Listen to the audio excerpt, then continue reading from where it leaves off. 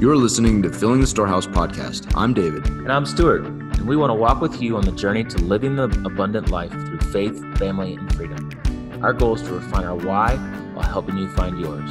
Together, achieve our best and highest purpose. In the end, we'll drive each other to intentionally fill our storehouse. Hey, this is Stu.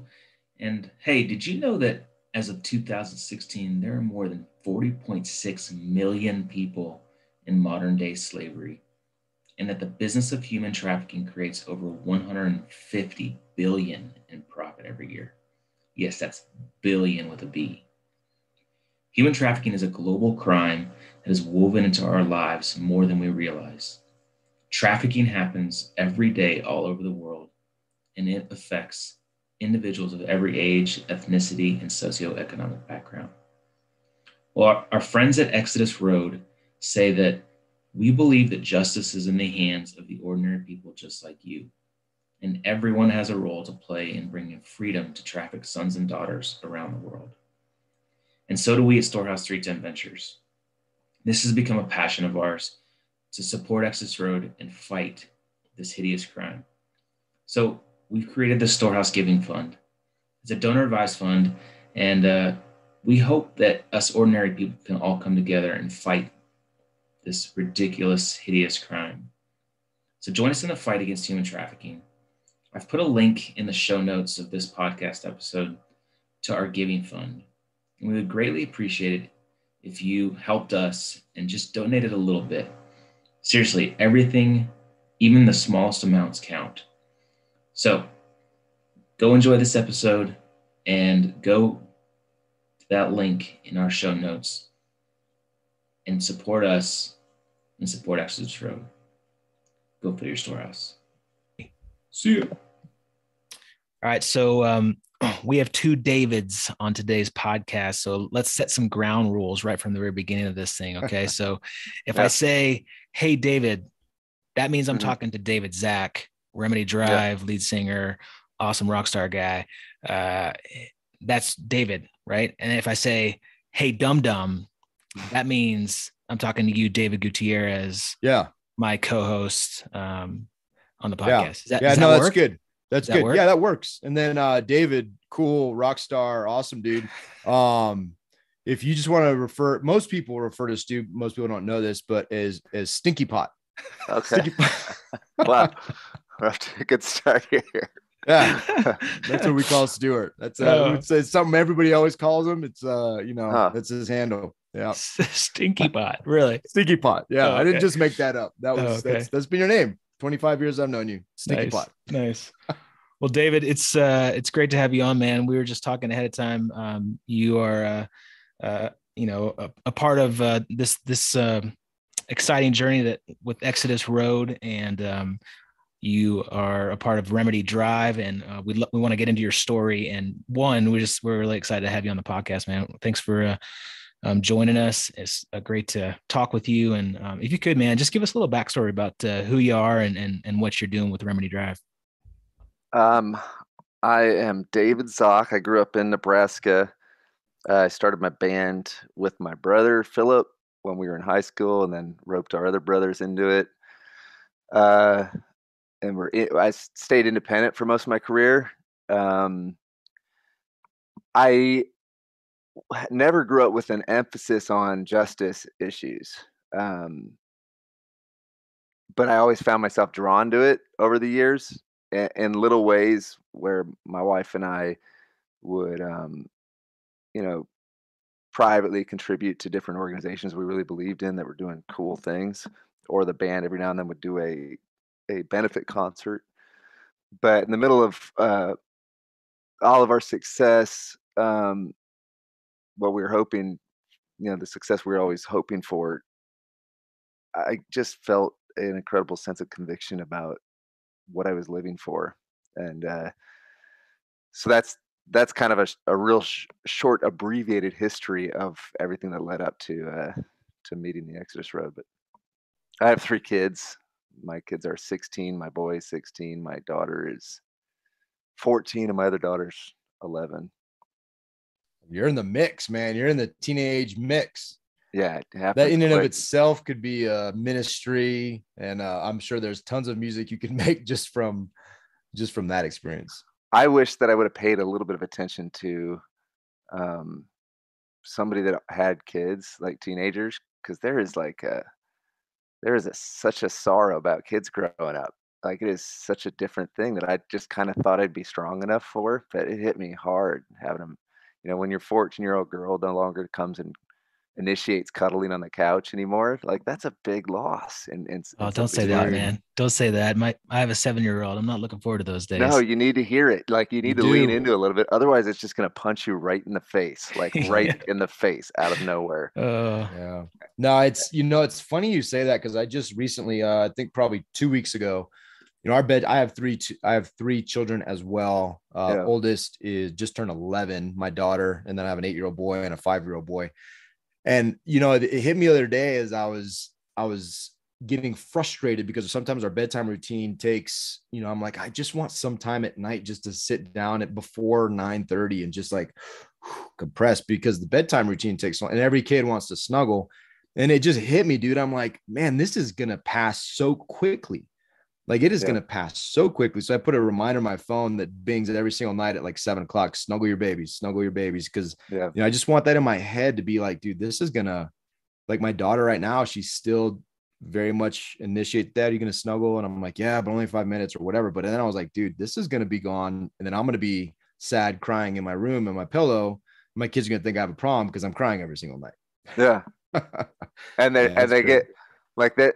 My kids like realized it later on. And so they make like this intentional effort, but it's not the same. You know what I mean? Like that intentional effort of like, oh, dad's going to be depressed if we don't like hang out with him at night. That's not the same as like coming home, dropping bags and running to hug dad, Yeah. But so I wish I would have read a book or something like just to prepare myself. Mitchell's versus Machines is fantastic. It's a bunch of animators that did the Spider-Man animation, and that's helped me a lot. Like I cried all the way through that film. But if you got kids coming up, man, prepare yourself. I just felt invincible because it just came out of the blue though. That's funny. So that's where I'm at in life. And we just got back from a little family trip where I got sunburned in Florida, working on got an 88 Bronco for my son, Jack. Nice. It's got a little bit of rust on the hood and the front, and then we're tearing out everything inside and just we're going to make it nice together. What a good project. Is it stick shift? No, sadly it's automatic. Oh yeah. I'm trying to find a stick shift already because I want my kids to have that life skill, but yeah, it's important. Hey, since you said that, I cut my wrist when I was on the job, right around the time where the band went full time. And I was washing windows. I think I was 22 maybe.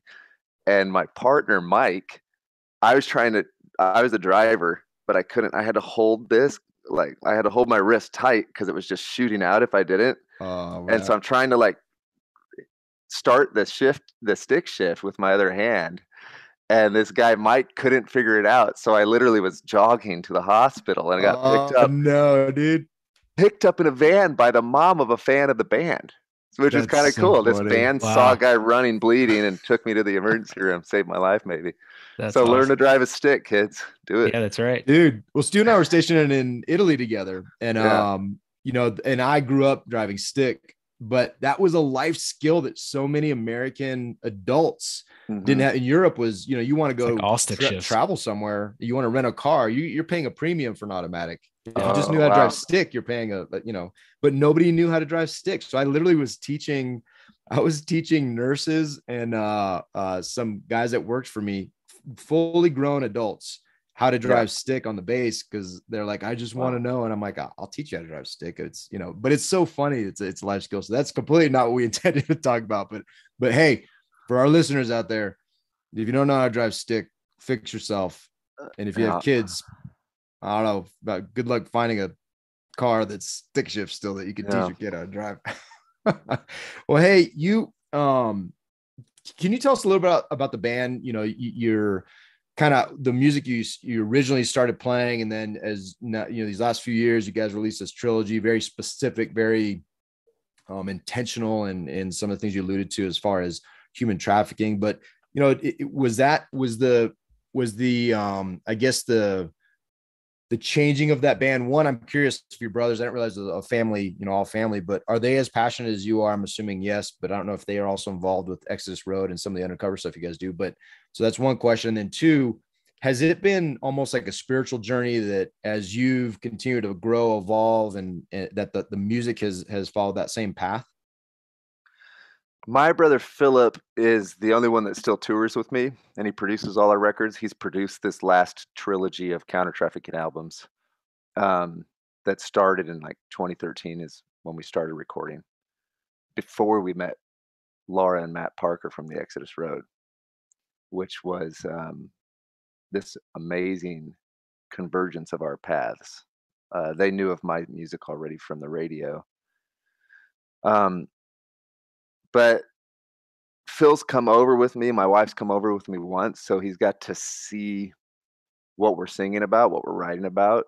And there's always been a temptation in Christian music to be dishonest about the way the world is, to candy coat and sugarcoat things, and to turn a blind eye to injustice.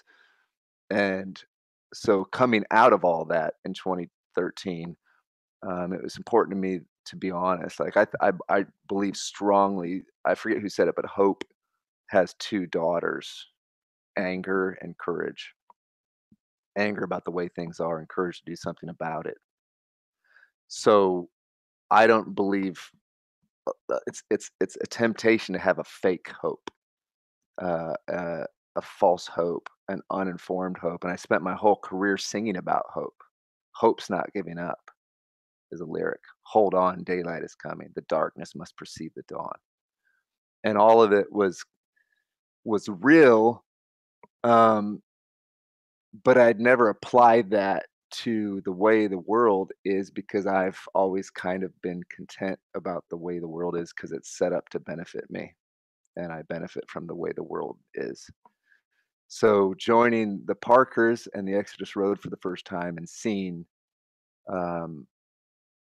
the way the world is for the majority of people in it was really staggering for me and for my faith, to be honest with you. And so my songs are coming from a place of doubt. My songs are coming from a place of fear and from a place of hope. And I believe that hope still is that underlying current of the music I'm writing and the melodies that come out. But it's a more informed hope, and I think it's a more honest hope.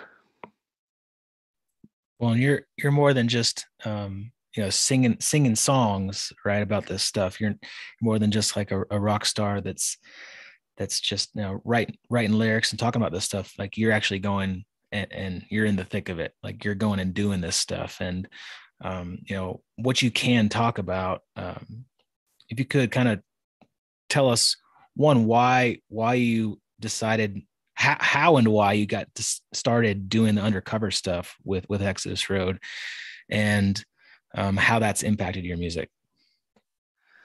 When I met Matt, he came to town. He wanted help raising awareness and raising funds, which I was committed to.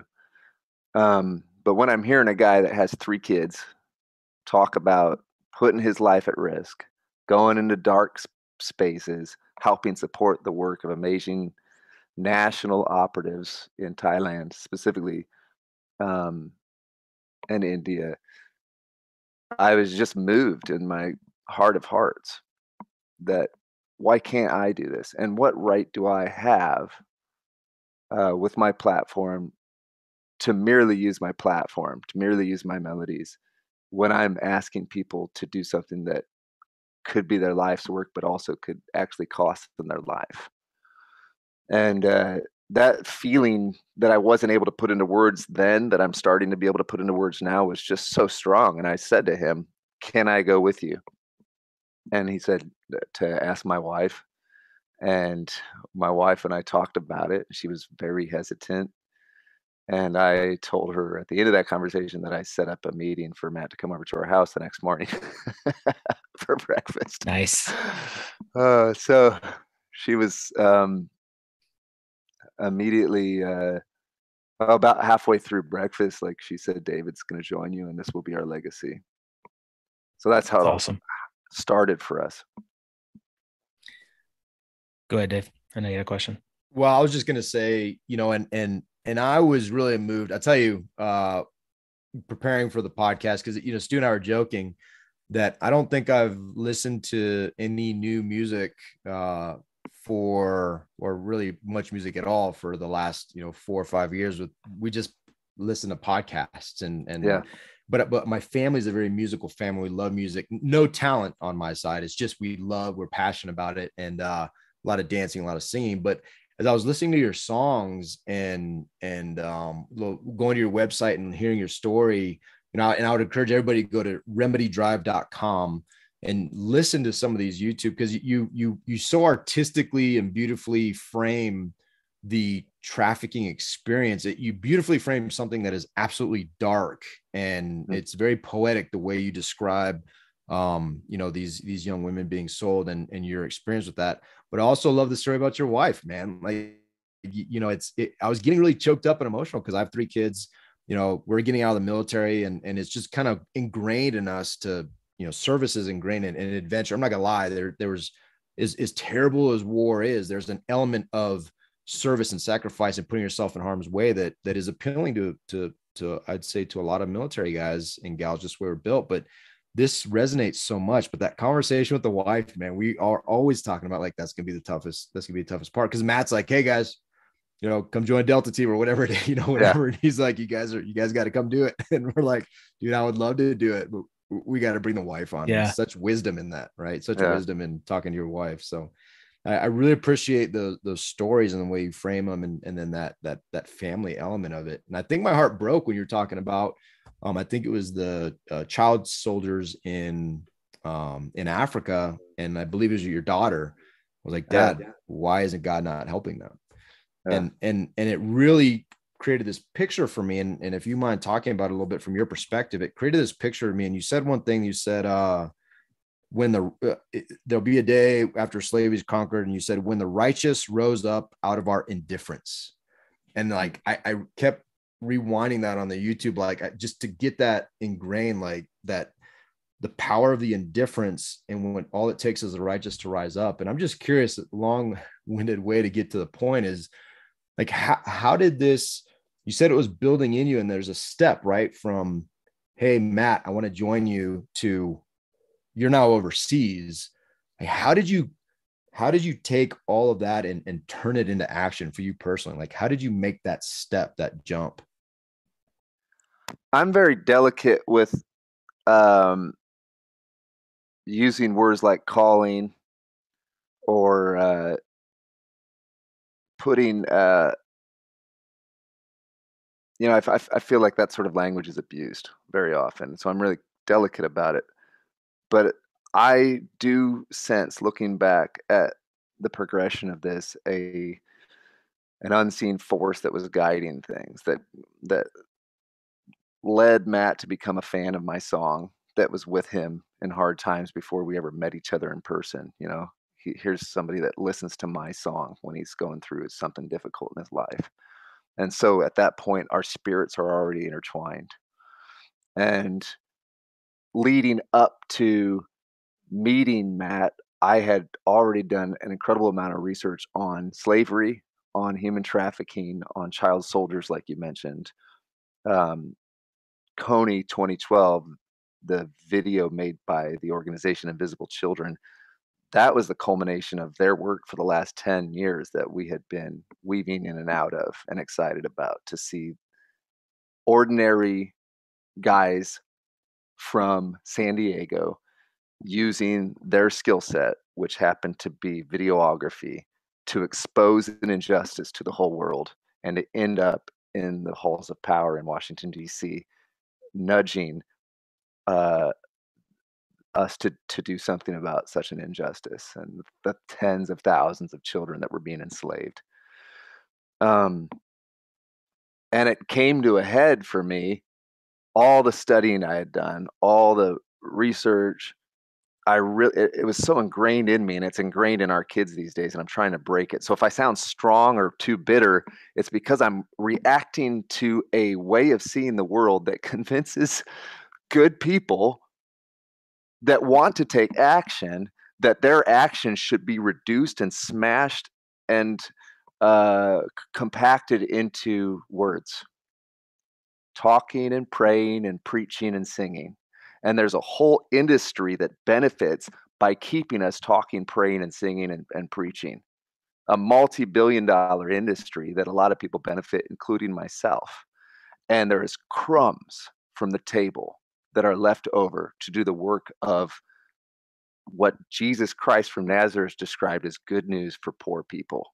And he came to proclaim that I have good news for poor people. As he, in his first recorded public speaking event, he opens a scroll to Isaiah, and he reads these words of this ancient prophet that looked into the future and saw this thing that was going to be good news for poor people: freedom to captives, liberty for prisoners, a restoration of dignity to oppressed people and to downtrodden people. And then I see this and I read this and I hear those words, and I'm like, where's that good news, man? All of it's getting sucked into safe for the whole family sham religion that's all about singing and talking and preaching and praying. I want to see the action. And I think all that feeling and angst, and also my sense of uneasiness about my participation in that industry. I mean, here in Nashville, they call it the worship industry. They have a worship industry. They call it. They actually say those words out loud. It's crazy.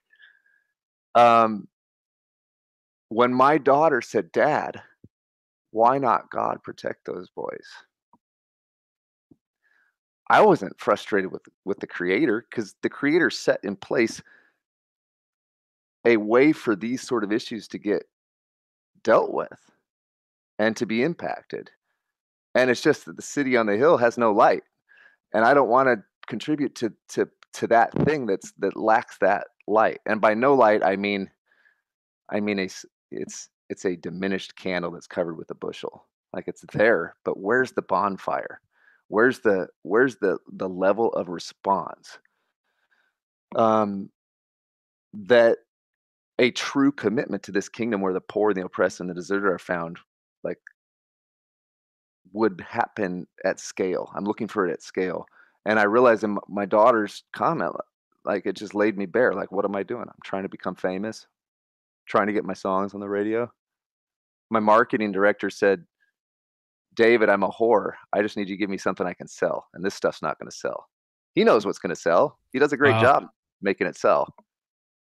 The more times you use Jesus in one of those songs, his name, the more it's going to spin on the radio. He knows what kind of music is going to sell. Counter-trafficking music's not going to sell. And my A&R guy said, "But isn't worship singing and all this other stuff you're talking about, helping refugees, helping enslaved people, pointing out injustices, that's kind of a distraction." Where if you open to Isaiah, or if you open to the words of Amos Amos says, "I'm kind of tired of hearing you sing. Shut up with your songs. I asked you for justice, and instead you're treading roughshod over the poor." And Isaiah says, bring me justice, give me oceans of it, and then come and sing." So I was really convicted by all of that.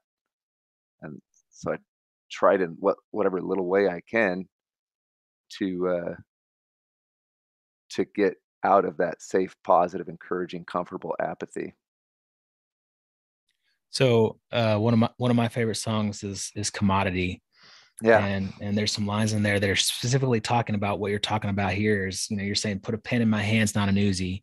Put a six string, give me a six string, not a six gun." So, we don't want to go to the way of Uzis and six guns. And you're saying we need to do more than just put a pen in my hands and talk about it. So how do us ordinary people step into extraordinary roles? How do people that might not have the courage or approval from their wife go actually do operatives overseas, take it a step further and beyond just, putting a pen in my hand? Well, the pen is mightier than the Uzi, Very true. I agree. And this movement and other justice and mercy and compassion movements need the currency of our pens for sure. Um, and and David, I appreciated what you said about the way that some of these songs I'm writing are my goal is to like bring beauty to a really ugly situation, and to remind my own soul of the beauty of everybody involved in this terrible thing, and to remind the world of her loveliness. And that's the currency that I have. I'm a lyricist, and I'm able to find melodies. Thankfully, I don't know where that comes from, but I'm able to find melodies, and I work hard to try to find melodies that would do justice to this cause, and would elevate the cause of a girl stuck in slavery in Asia, or here in the States, or in Latin America, or wherever she is. Uh, but that's a currency that I have. You guys have today, and when you had Laura Parker on, you have the currency of your podcast, and you're spending that currency on this cause. And I don't have a good answer for you, but I think I have a better answer. I don't know what the currency that somebody listening to this has. But Isaiah the prophet did say, if you spend yourself on behalf of the oppressed, then your light will rise like the noonday. So my challenge is, what is the currency that you have? Your voice, for sure, because no one else has your voice. You can put divisive and mean things on your front lawn, or on the front lawn of your social media platform, or you can use the currency of your social media platform because you're at the pulpit of your digital congregation there. You can use that currency, the currency of your time, or your art, or your youth, or your political capital. You're going to spend that currency on something. And so without a great answer, I like to reference a few people that you guys might have heard of before, like Karina from Iowa, that ran a 5K in stiletto high heels and brought all sorts of awareness and funds. Or some girls in Minnesota that grew some pepper plants and turned those peppers into pepper jam, and then sold that pepper jam to raise awareness and funds for the Exodus Road. I have like 100 of those. I just met a girl last week in Minnesota, right near Duluth, that has a cake making business that she gives all the proceeds. Saw that. Yeah, that was really cool. So I'm just trying to celebrate those little things that people do that are seemingly insignificant. And you might be looking, if you're hearing this, you might be thinking, well, this guy has a rock band. He has time and money to go overseas from time to time. I'll tell you this, whatever you do is going to feel like a drop in the bucket. And even if you're doing, at my level, I seriously feel like what I'm doing is barely moving the needle. And even the Exodus Road as an organization, with contributing to the freedom of over 1,500 people. Well, there's 40 million people being exploited and enslaved today. All of it's going to seem like a drop in the bucket, but it's in the collective actions of a bunch of people that have decided to trade in their religion of self-absorbed song singing for a religion of taking the cause of the poor. If that happened on scale, the world would change. I mean, it would change. Yeah, it's crazy because you look at it's hard. And this is something we've talked about a couple of times, and just the struggle of that drop in the bucket, right? If it's a drop in the bucket, then, what's the point?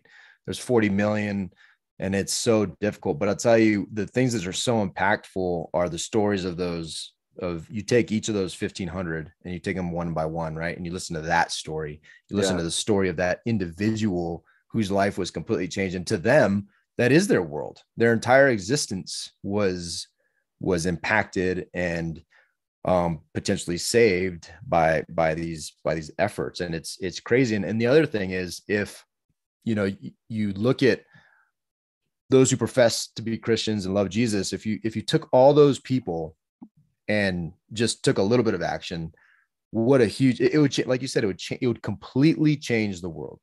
Yeah, completely change the world. And if everybody were to even say, give 10%, and all people that profess their faith in my local church could change the world. Now you multiply that across, every church in every state around the world, and it's pretty powerful. And that's what I love about your skill set. I thought it was really funny, and I'm not trying to make fun of you, but you said you were in your video, you were talking about Liam Nielsen. I always mess up his name, but in the movie, I guess Taken, right? Yeah. You're like, well, I think you said, I don't possess a particular set of skills. You said that. Those are your words. And I'm like, this guy is awesome. Like, he freaking could put lyrics, and he can make, you mentioned Lovely, right? I was listening to that song because that's the one that from the Human Freedom Music Awards, that was a song that got you guys, what's it called? The Gold Mic? Was that what it was called? The first place for the Gold Microphone Award, right? Yeah. And so I was listening to that song, and I'm like, golly, this guy can like turn this terrible thing into an individual picture, a picture of an individual, and tell her that she's lovely and tell her that she's beautiful. I think you repeated "you're beautiful" a number of times there, and that person is lovely. And then that can then inspire people to take action, to do things to save that person. Like, dude, that is a legitimate skill set, man. Like, and I'm looking at that, I'm like, man, I can't even like whistle and walk at the same time. So I want to encourage you in that. It is so powerful, and you hit it on the head. We all have a platform. And Stu and I have intentionally said, like, dude, we don't have this crazy, like, Joe Rogan following, and maybe someday God will bless us with something like that, only because our intention is to just put out positive stuff to counter all the negative crap you can hear. And it's very easy to click a button and hear negative stuff. So the power of that platform is so powerful. And it's just, I love how you, not a really inherent question in that, but the encouragement to people to do whatever it is. We all have a network, right? We all have something that we can use to expand to get past this apathy and to take action. We could hearing you talk, and I've never said this on a podcast before. I'm getting more and more free with my words. But what if, like your church, for instance, what if, we expected more of our churches? Like, instead of 2 or 3%, which is crumbs from the table towards the benevolence, what if we at least start? I would say 50%, but realistic. What if we just said, hey, can you put 10% of what everybody's giving you, not towards salary, not towards a new LED wall, even though I have a new LED wall behind me, not towards a new sound system or a new building project? What if you just take 10% and put it towards fighting slavery, helping refugees, feeding people, clothing people, visiting people that are imprisoned? And then save that other 90% for the talking the talk part. But what if we put 10% towards walking the walk? And by walking the walk, I am being specific about the Spirit of the Almighty is upon me, and I've been anointed to proclaim good news to poor people. Like, I want to see that good news in scale. And let's start at 10% and let's push it up to 20. Like, what if people just said, hey, we're going to give to you. We like coming here. We like the community groups. We like all this. Your worship band's fantastic. But we want to know that 10% of what we're giving is going to help people with their physical, tangible needs, because that's mentioned 2,100 times in Scripture. Yeah. Like, that would be a really practical way to massively impact the counter trafficking movement, to end malaria, to end homelessness in the United States. To support, and some of that could go to support the most heroic people in the world are people that do foster care, So there's so many ways that we could, but my frustration is that it's like my kids, they see right through it because they've heard me talk this way, but it's easy to be a toad in the warm water, where suddenly in my lifetime, I'm 43 almost, in my lifetime, this thing has turned into this big business mall.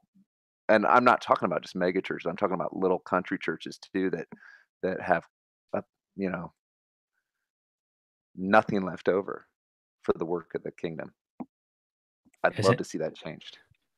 We would too, man. It's interesting. We actually had one of our podcasts was John Reinhardt. He wrote a book called Gospel Patrons, and he was telling us that United States, Americans are actually one of the most giving countries out there. But being the most generous is giving like 2% of our average salaries across the United States, versus 10% what is charged in the Bible to do. And, so you're right, man. Like, what if we just were a little bit more generous with what we had, and, gave it over to amazing heroes doing amazing things. Or not just our finances, but maybe instead of that extra Bible study midweek, maybe people just go out and serve people instead, because what you were describing earlier, David, that longing to serve, you guys have had it sowed into you in a beautiful way through a very self-sacrificial service. You guys are together in Italy, helping defend our country. But I don't think that it was created in you during your time over there. I think it's innate in you. And it's innate in me, the longing to serve, the longing to lay down my life for somebody else, the longing to be part of someone else's story. And it's innate in everybody. And if we figured out how to breathe oxygen on that spark that we all have, like I have this hope against hope that we could see an incredible change.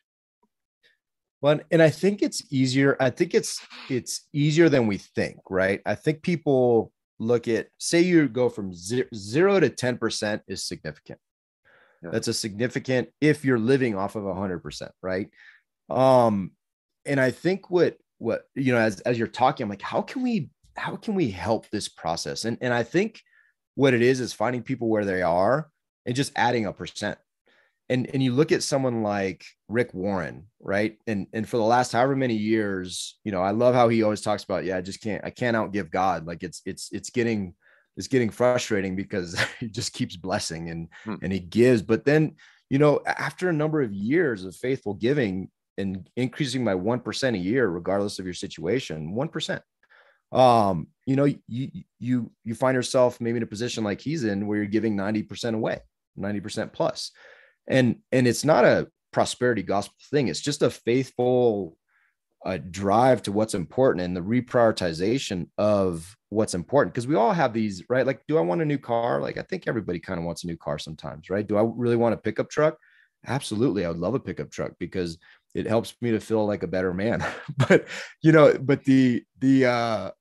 I just think it's this, and what I think is so effective when you mentioned the pen and the songs and the singing, the awareness, is that it can just be these incremental things. And if we just did a little bit more, and it was always a little, in flipping on its head, right? Like I forgot who they said, hey, when's enough? Well, more, right? When are you happy? Well, more.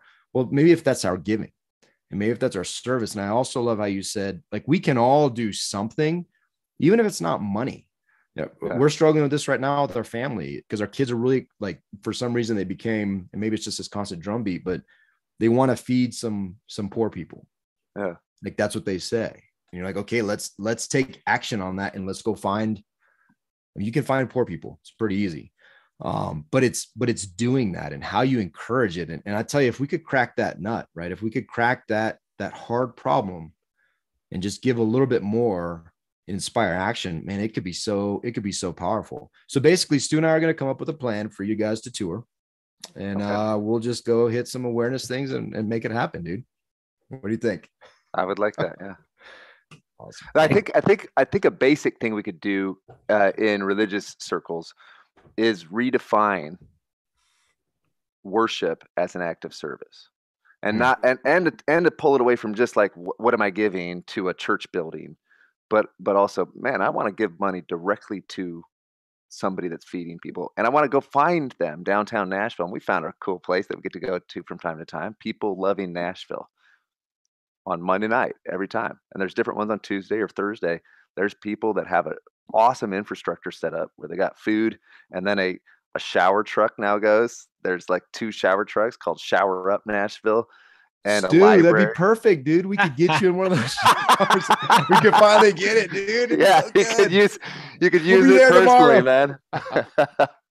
I'm glad you jumped right on that. So funny. So funny. Hey, David, if you could give us a story of Blue. I think it's an amazing story. And it's pretty powerful. For me, the story goes back about eight years now. And I met a girl named Manny. And it's hard without context for people to quite understand why I'm sitting at a table at an outdoor bar in a red light district in Thailand. But I'm sitting there pretending to be a customer, and it sounds odd, but it's normal for customers to hang out at these places for like an hour or so, just talking, and there's hookah, and um, but we're there on mission, finding evidence of people selling teenage girls for sex. And Manny was one of the youngest girls I saw that whole trip. And but then I see another girl coming through with this guy that's taking her upstairs, probably to spend 30 minutes with her or whatever. And I'm like to Manny, I'm like, who's this? She says, Far, sister, sister. And it's her younger sister. And Far was one of the youngest girls I for sure had ever seen. And we can't give big tips out of donor money, but I learned from Matt to have a little bit of money set aside if my heart's attached to a certain story that I hear. And these girls' story was so tragic. Their parents had died, and they're being sold in this little brothel bar that I was at. And so I gave them each like 1,000 baht, which was like $30 at the time. And one of them chased me down, gave me a hug and said, "You good friend." And then I said goodbye. Oh, and she also asked me if I knew who she was saying Paul Walker, and I couldn't understand what she's saying, but she's asked me if I knew who Paul Walker was. And so I pulled up that song on YouTube that she wanted to hear a song, and her dad was out. And so she wanted to hear that song that they sang when he died. And so like that story of these wonderful, kind, loving girls just trying to survive stayed with me, and I just get that sense, man, I wish there was something more for them. So fast forward to 2020, a different city in Thailand. There was a girl with that same name, Far, that for some reason 2 or 3 nights we actually met her because we're trying to build a case against a particular trafficking network. And without going into the details that would compromise the way we're doing everything, we saw her at a club, and then me and my friend Nate, who's on the board of directors for the Exodus Road, saw her 3 times, and that's very hard emotionally to see someone and then to say goodbye and see them go back to what they go back to, and then to see them again and then see them again. And she was just clumsy because she's in that kind of puppy dog stage that teenagers go through when they're like 14, 15, 16 maybe. And she told my friend Nate that Far translates to blue in English. And so Nate got blue tattooed on his arm, and he wrote this beautiful letter that he can't send, that sometimes we do because your heart really breaks and you wish you could say things that you can't say because you want to protect the mission and because it would make no sense out of context for the girl to hear these things. But he wrote some really poetic lines, and I asked his permission if I could use some of his lines and turn it into a song, and he said yes. So that's where blue comes from. Yeah, dude, I can't imagine just emotionally going through that, right? Like, acting like you're going to be a customer and seeing these underage girls having to, do what they do. And, how do you, I mean, besides the songwriting, how do you and how do others that are on the front lines like handle that? We're supposed to be in therapy. And I do. I'm not as consistent as I should be, because once again, you feel you don't like it hits you the night of, and then you're like, well, that was rough last night, but you don't realize it just stays with you. and it stays under the surface, it could have the potential to steal my joy. Because I did say in that other song, I'm not free anymore if she's indentured, and there's a sense of profound sadness that sticks with me now. Happiness is overrated, it really is. And I do believe, and this was with the help of my therapist, that joy, a requirement and a required ingredient for real joy, for true joy, is the intentional acquainting ourselves with the grief and the sorrow of somebody else. And drawing near to pain, drawing close to suffering, is drawing close to the face of the creator of the universe. Being more and not less like the one who they called a man of sorrows who's acquainted with grief. And the insulated version of Christianity, the safe for the whole family version, the running from pain, running from sorrow, turning the other way when there's such profound misery, is bad for our souls. It really is bad for our souls. And it sounds like an oxymoron, but sorrow is actually really important for our souls. And drawing near to sorrow, to love another person, as the poet Victor Hugo said in Les Miserables, to love another person is to see the face of God. And so I hold on to that, whether or not I believe that's true all the time. I know it is true. I know in my head that it's true. My heart doesn't always remember that. So I have no problem, like, knowing. I mean, I have so many friends. I call them friends. Like, and they might hate me. They might hate me if they knew I was there to try to get them out of this, because that's in their minds their best chance at making a living, and sending money home, or whatever circumstances led her to be trapped in that brothel. But I know maybe somehow, I don't know how it all works, that we'll see each other on the other side. And I'll be able to say I wasn't who I seemed to be, just like you weren't who you seemed to be. Man, it's tough. And I knew I was going to get emotional when I was watching your guys' stuff, man. I tell you, and one of the pictures that just keeps coming into my head is when you were showing, the footage of the women behind the glass, and where the men sit and they drink and they smoke. And it's a meat market. It's numbered.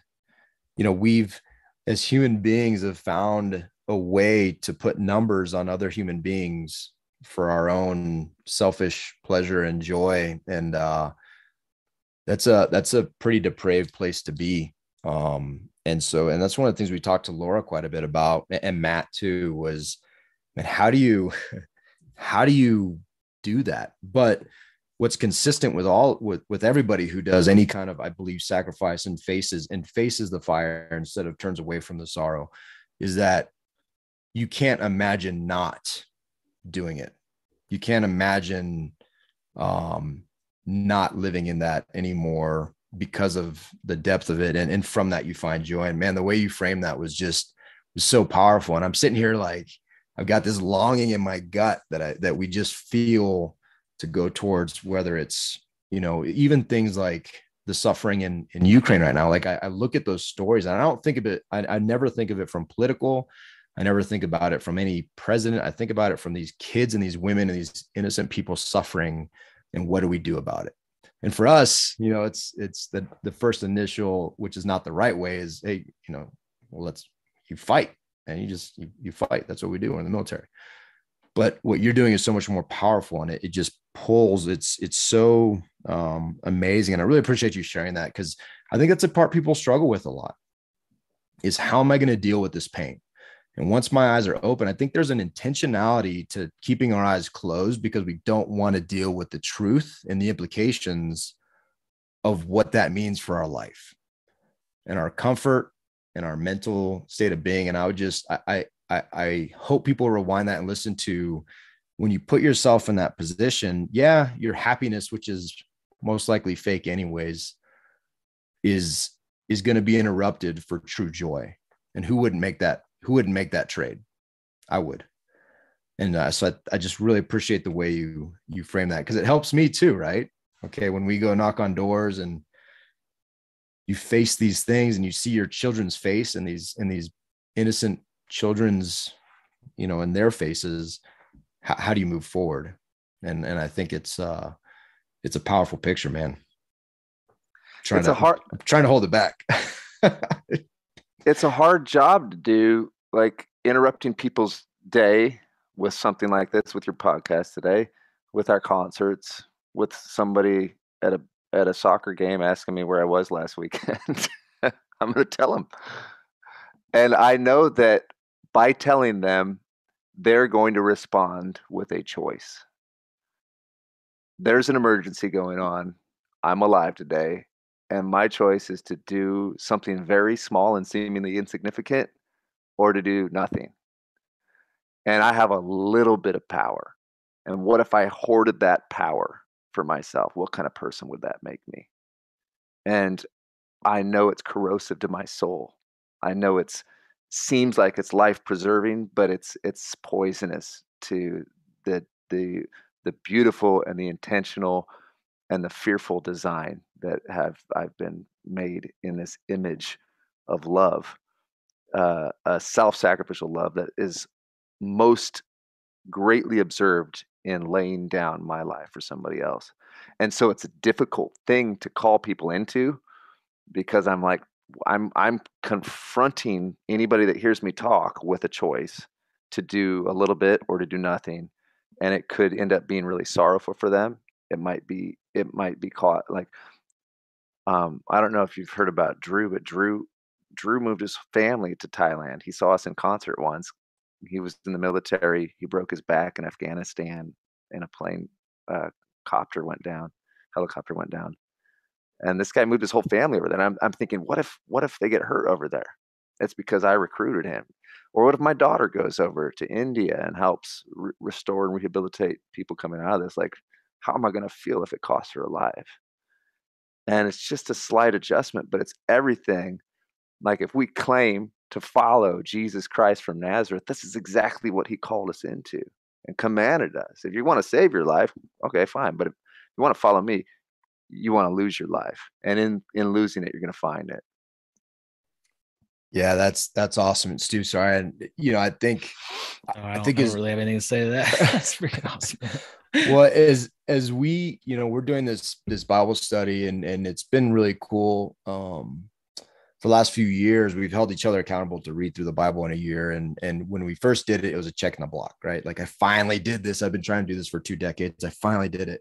And now we're like on the 3rd, 4th iteration. And this time I'm taking it a lot slower, and we're in the Old Testament, and man, the things that have been hitting me now are so different. It's just, when you look at we were creating God's image. Well, God wasn't this happy. You're not reading, especially in the Old Testament, we're in Kings right now, 2 Kings, which is just the depravity of after, the line of David. And, but when you read it, you're like, man, God, I'm not picturing this happy God, and I was creating God's image. And so it's not, happiness wasn't the goal. It was righteousness. It was justice. There's anger. God has anger. There's jealousy. There's these emotions that we always attach this negative thing to, because it's not happy. Yeah. But then you see the culmination, the plan, the culmination in Jesus Christ, and the salvation and the sanctification and all these things. And you start to, it's really hitting me this time through, like, man, who am I created to be? And who is this God that I'm created in his image? Because it's not a middle-class suburban white guy who's just, seeking happiness and possessions and material. It's something vastly different, vastly more challenging, and vastly more fulfilling. And I think it's just, having you on today too, as I was preparing for it, is just all these things are kind of coming together. And I'm like, man, and I feel like a lot of people feel the same way, but it's time to do something, right? Yeah. You got to stop reading at some point. Well, you don't stop reading, but it has to go beyond reading and talking. And what do you do? And so I'm just curious, when you see a couple knuckleheads like us, like, I mean, what is that? Not everybody takes their family up and moves to Thailand, but there are things that we can do. And I would just hope, I mean, you touched on it earlier, but just these little areas, like how could we support your mission, for example? How could the normal person just support your mission? So remedydrive.com/action gives a number where you can text remedy to that number if you haven't yet, where you'll get updates when the Exodus Road contributes to somebody's freedom. And with that, right below it, you'll see all these different ways that normal people have answered the question you just asked me. There's a way to contribute financially, specifically to raids and rescue missions that's on that same link, or to set up a fundraiser, because fundraisers are like grenades. They're awesome. You put it into your social community, and then everybody not only finds out about it and has their heart broken for the issue that's breaking your heart, but they can get involved and help your fundraiser meet its goal. But the bigger question that you keep on asking is that gnawing thing, like, that doesn't feel like enough. I want to do more than just leverage my podcast, is how you're feeling right now. And I know how you're feeling, because I want to do more than just leverage my band. But there is a paralysis from not taking that first step. And I have a strong confidence that if whoever's listening takes that first step, and it's going to seem small, and then the next step is going to seem small, as it did for a reluctant abolitionist that had an army bearing down on him, mountains to his back, water to his front. And as he took steps forward, the waters divided, and he led 1 million people to their freedom. And it's going to look different for you than it looks for me, because like I said earlier, my fingerprints are different, but my fingerprints are on this issue, and you want your fingerprints on it. Even if it's just part of your Matthew whatever portfolio, where Jesus says, I was hungry, I was sick, I was imprisoned, and you visited me. Like, I want that portfolio to be diverse. I've never said that before. It sounds kind of cheesy, but that's awesome, dude. I love that. I love it. Yeah, I want diversity there. I want to be involved in welcoming refugees, and we are in my family. And you might be saying, well, I foster kids, which I will reemphasize. It's the most heroic thing you can do, period. But you can also help in a small way, feeding and clothing and rescuing and rehabilitating. So I know that's still dodging the question, but I still don't have a magic answer for it. Dude, that's an awesome answer. Yeah, man. It's an awesome answer. It's just like you said before, like everyone has their own currency. And if we just figure out what the currency is and use it. But one thing that's new that I'm saying, and I'm going to add to what I say here, is go lobby your church, organize with a bunch of other people from your faith community, and corner your senior pastor or your board of directors, or whoever it is, and say, this is not enough. We're just finding out that we're only spending 2 or 3%. That's not enough. This needs to change, and it needs to change right away.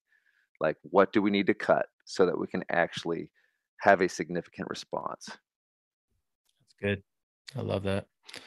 Dude, we love your music. We love your mission. We love your heart. I mean, it's such a privilege to have you on and talk about this stuff. And anything else that we can, tell people to go and check out, listen to, support? I always forget to say it, but I do really love it when people listen to my music. So go find us on Spotify or wherever you listen. Yeah. I think these songs are important, and I think they'll feed your soul. Which, David, you got to listen to more than podcasts. You got to feed your soul too. Go listen to some new music. It's necessary. No, it's right. It's true. I was rocking out. I had to resuscitate me on nice on repeat this morning, jamming it out, driving my kids to school. So it was good, man. I love that. Good. Yeah. I was titles, words. I was an English major, so I think that's why your words appeal to me so much, and the way you frame things. And so when I saw Brighter Than Apathy pop up, I was like, I got to listen to that, because I can guarantee you that's a jam. I just, Brighter Than Apathy, that really resonated. Hey, David, I just want to encourage you, man. I think, I thought it was endearing that you, your somewhat self-deprecating way that you kind of express yourself on some of the things that you put out. But dude, making a huge difference, man, huge impact, whether it's music, awareness, just bringing joy, hope. I just think there's such a depth of character that resonates to the music. And I'll tell you, I love what you're doing, and I look forward to staying connected. I look forward to Stu and I putting together a tour for you. Yeah, baby.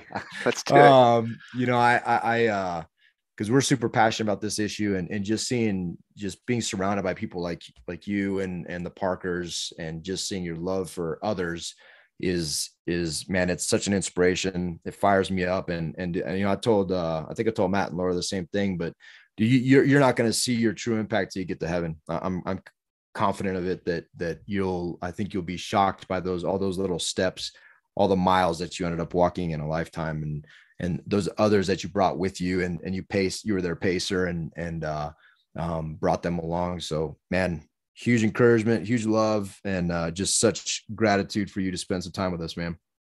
Thank you, David. Thank you, Stu. And Stu's muted. I'm sure he's saying something amazing right now. But that was all just amazing stuff that I was saying. Yeah, we missed it. It's gone. Too bad. Sorry. Hey, go check out Remedy Drive. Go check out remedydrive.com. Listen to their music like David was asking for. And if this meant something to you, hey, share it. Share this podcast. Share their music. Tag us in social medias. Tag David in social medias. And let's make a difference. Let's make a decision. Listen to this. Make a decision and go take action. And let's go fill our storehouse. For your storehouse, baby. Make it a great day. Thank you. Go take some action.